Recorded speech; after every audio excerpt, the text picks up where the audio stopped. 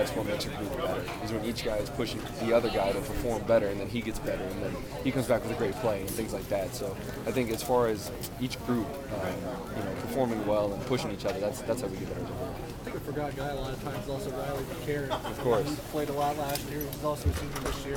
What's he kind of given to this group as well? I mean, he's got the same role I do as far as a mentor and a leader, and a guy he's been here longer than I have. So I mean that role almost belongs to him more than me. Because he's been here, he's done that, and he's a guy that just works hard.